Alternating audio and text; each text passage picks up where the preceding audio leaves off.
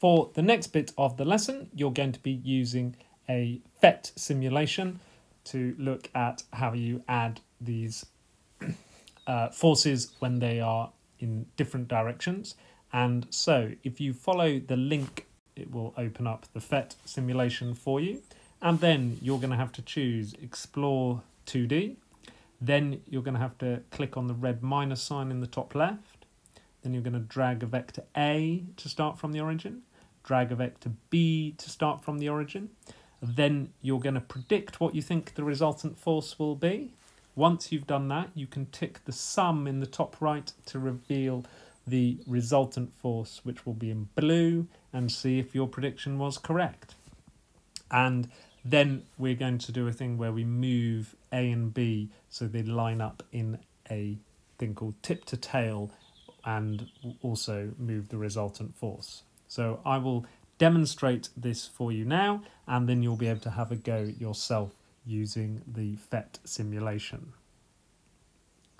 Okay, so when you open up the phet simulation, you're going to click on Explore 2D, and once you've done that, then you are going to click on this red minus sign at the top. Then you're going to drag from vector A and drag that out over to here.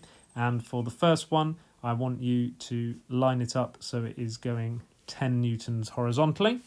Then you're going to drag out B from over here and make it so it is starting at the origin, and then drag it so it is 10 newtons acting vertically. Then you're going to make your prediction. Which way do you think the resultant force is going to act?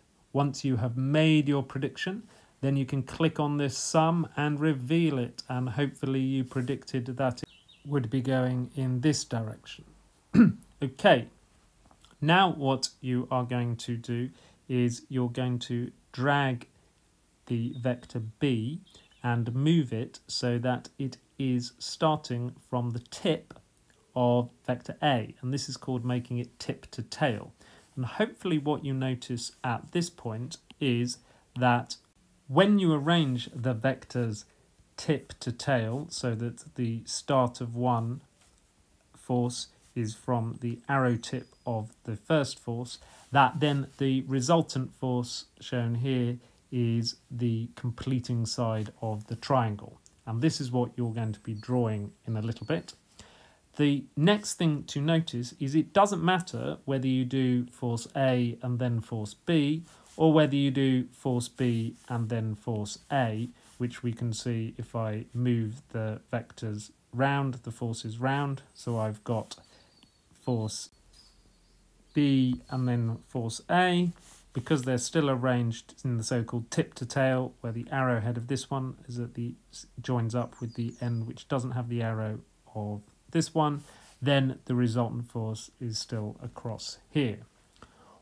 Once you have tried it with those 10 Newton ones, then you can try some different ones of your choice by first of all turning the sum off again up here so that you can't see what the answer is going to be, returning the vectors, and you can start again, and then you can drag out your vector A and choose what you would like it to be.